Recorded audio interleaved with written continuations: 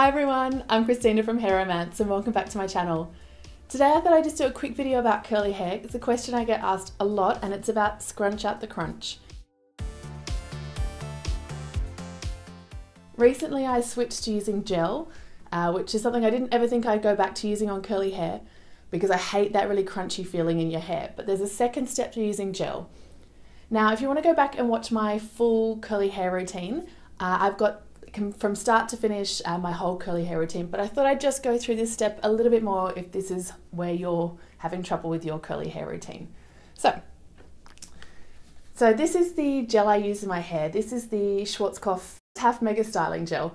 Super cheap. I probably wouldn't have picked this up before, but it actually is correctly ingredients for the curly girl method. So if that's what you're following, you can use this gel as well. And I use this as the last product after I've applied my curl cream. It's kind of on wet hair. I scrunch out my hair with a towel just to get a little bit of water out. And then I use what they call the praying hands method. So if you've heard this before, it's where you use an open palm instead of your fingers to apply the product. So I'll use a fair amount of gel, mix it between my hands and then smooth it down, kind of working it through and kind of concentrating more on the ends because that's where my hair will frizz up so much.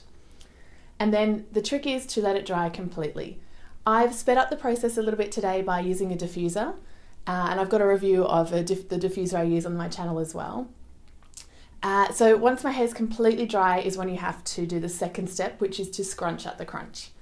Now, if you try and do this while your hair is still wet, it's not going to work. You're going to end up, it's still going to be a little bit frizzy and it will sit a bit flat, so you have to wait till your hair is completely dry. Now, because I've already used a diffuser, some of the crunch is already gone, but you can see I've got some curls that they look really defined. They almost look a little bit wet. And to me, my hair feels crispy. There's parts of it that are soft, but these curls that are really well defined, they feel pretty yuck. But it's only one more step to get rid of it. For this, I either use my diffuser again, but I'm going to show you just with a t-shirt. You can also just use your hands, but you can always have so much dirt and oil on your hands that can get in the way, so just using a t-shirt can be a little bit easier. So I just start by letting my curls fall into the t-shirt, and then I give them this little scrunch. I'm going to show you without the t-shirt.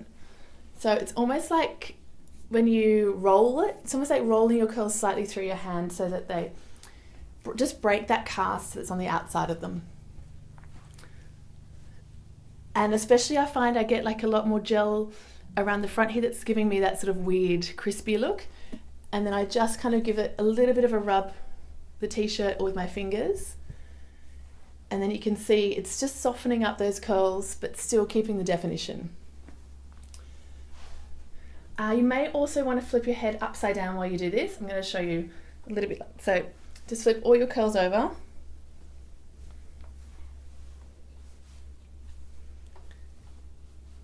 And scrunch up to the roots.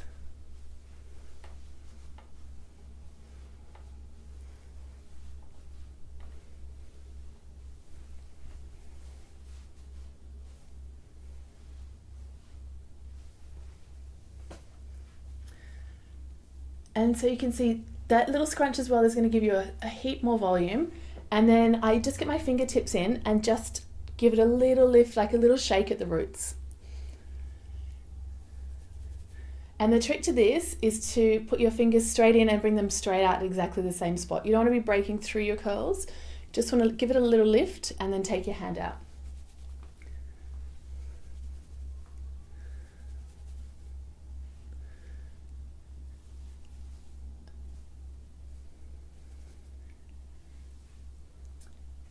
Now if you're just using your hands, you probably want to take a little bit longer to do this, but using the t-shirt I find really speeds it up.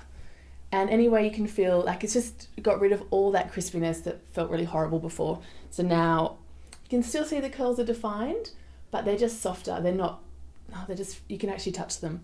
And you don't get so frightened if someone's going to touch your hair, which is the worst, where people, touch without asking.